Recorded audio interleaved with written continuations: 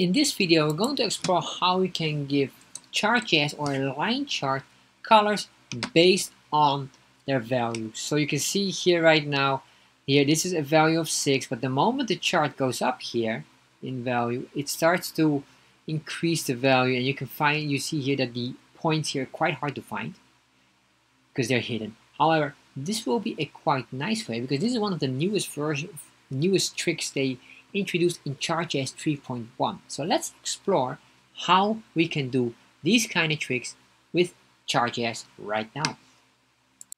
In this video, we will answer one of the viewers' questions, which is how to assign colors in a line chart based on values in Chartjs. This question came from one of my other videos about dynamic bar chart with colors, which is a great video, but this is in Chartjs 2.9. Currently, we're using Chartjs 3.5. So if you would have this one, I would highly recommend to upgrade, but they're not backward compatible. So that's very important to remember. So you might have some migration matters to consider. All right. Here, Stefan asked a specific question. So first of all, thank you, Stefan, for asking the question. And this is here. This is what Stefan said. Hi, thank you for your video. I tried that and it works for the bar graphs, but not for the line graphs. Can you help me out where I should look into? Alright, so let me show you exactly how to do it. First of all, we're going to get the default code. You can find this on Chartjs 3/getting started, or just check this link here.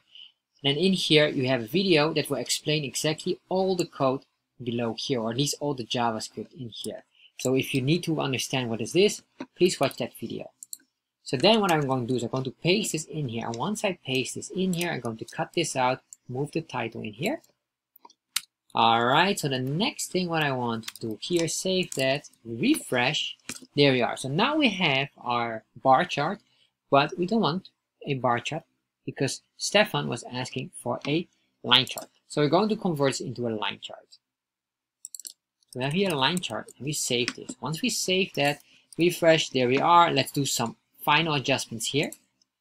Let's go here on the border width. I will say tension, and tension will be 0.4, making it more elastic. Save that, refresh, there we are. So now what we're going to do is we're going to work basically with the segment, and the segment is a new item that they introduced in Chartjs 3.1. Secondly, I want to note this as well. With Chartjs, there's two ways to give colors based on values for a line chart. I'm going to show you the first way. In another video, I will show you the second way. Alright, so what we're going to do now is we're going to work with these segments. And this is very important to pay attention on. We're going to create here a value. And that value must understand when this line goes up, it will have a different color compared to a line that goes down, or meaning that segment of that line. And how it will compare is basically starting point, ending point. So this is considered one segment. This is considered a second segment. So we're going to compare the starting point and ending point, and if the starting point is lower or higher, let's say here in this case higher compared to the ending point, in that case we want to give this a color red.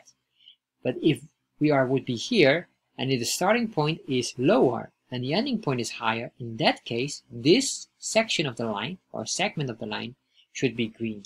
If you're familiar with the candle chart, very similar principle. When the stock goes up, make it green. When the stock goes down, make the candlestick red. And if you want to understand how to draw a candlestick chart, I have a video about that also in Chartjs. Alright, so what we're going to do is the following. We're going to work here. We're going to put in here, and we're going to say the first constant is up. And this up equals, and I'm going to put in here two values. It should be the CTX value and the value itself. This here has no meaning yet, because we will use it later on. We're going to assign value to them once we are here down.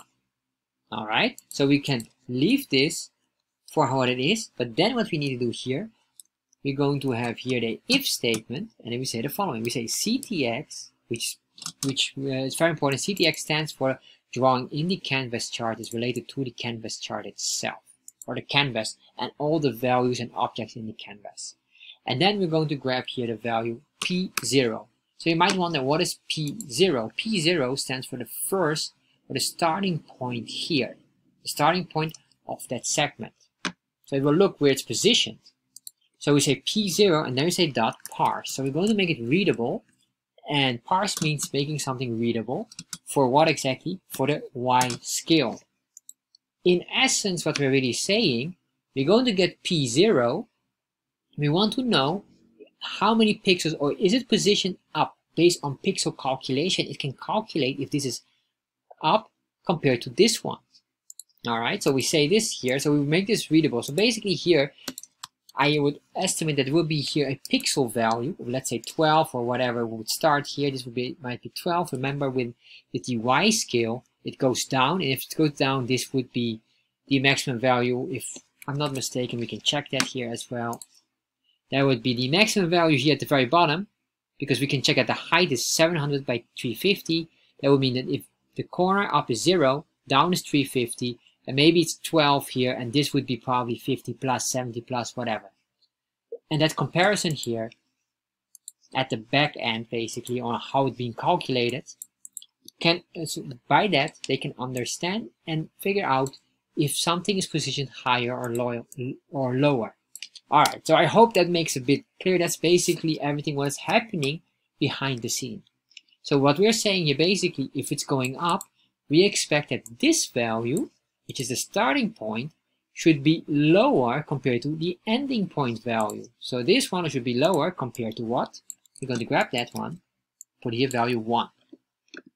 Alright, so once we did this, then of course, so that's the if statement, and else, if it cannot figure out what it is, we will have a default value, and we say here undefined. And you could give here anything, but undefined is fine for now, because I expect always a value here, but maybe you might have a blank here. In that case, undefined should be a gray color or something, so that you cannot, then it doesn't make any, so you will not have any issue. But that's alright for now, because in our case, we always expect a value. So the next item would be, of course, the down. So how does down work? Exactly the same here, except for one thing. If you're going down, if you expect that this value is higher compared to this, which would mean that this value should be bigger, and bigger is this symbol here, compared to the P1. Alright? So now we have this part. And this part is really essential. And if you wanted this here, you can find this all in here. Chart.js, you go to the line chart here, and then we go down here, you will find here specifically this segment. So let me search that segment. Alright, you can see the segment is an object, undefined by default. Click on that, and then you can find here the values.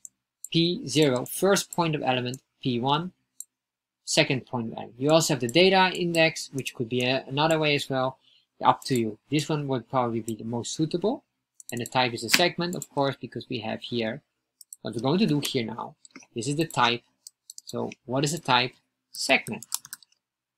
And in this segment, we're going to put in the specific values. So now what we're going to do is we're going to work with this here, because this is basically blank.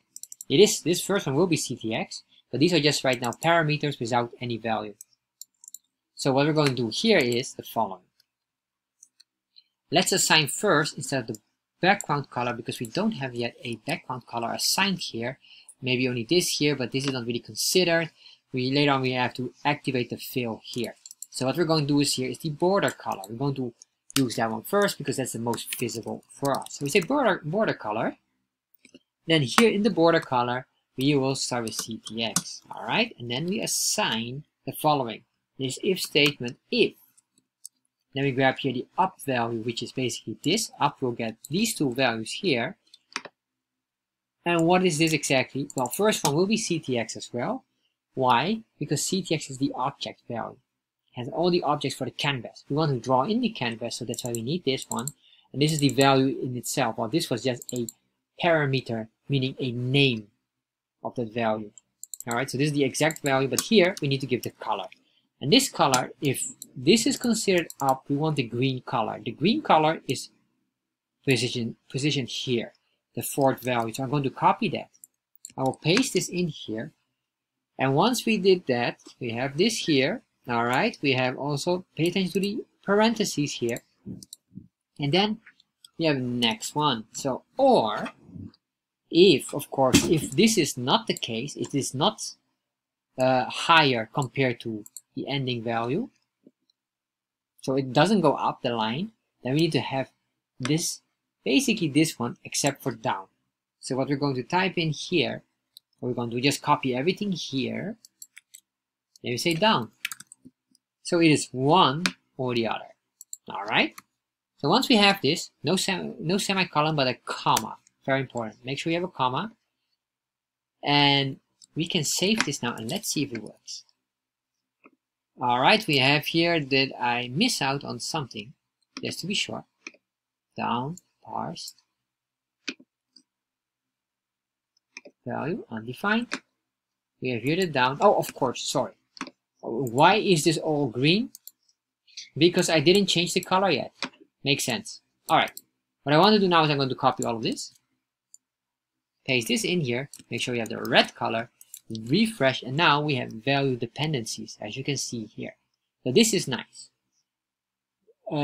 Currently, because you can see this is still in development mode, because this is introduced in 3.1, the borders and the background colors are supported. Others are not. So we cannot do, let's say maybe you want to have these point radius. Sorry, not possible. Point radius hover, point radius border. No, not possible. But background color is possible. So let's do the background color. I'm going to copy this. That one, I'm going to grab this code, put it in here, save that, and refresh, and then you don't see anything. Why?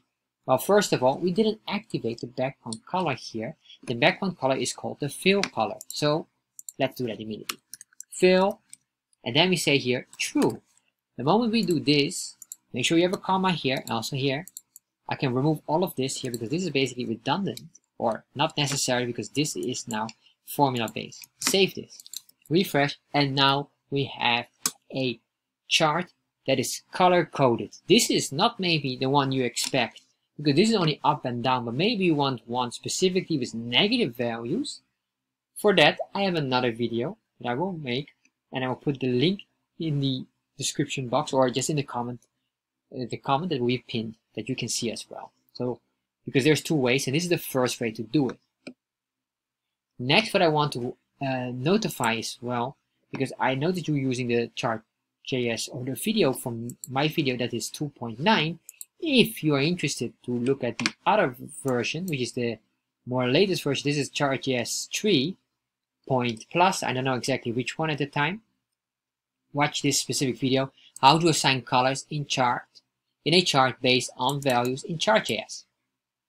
So that's it for now. This link will also be pop up here, so you will find this immediately in case you need to upgrade your version to the latest one.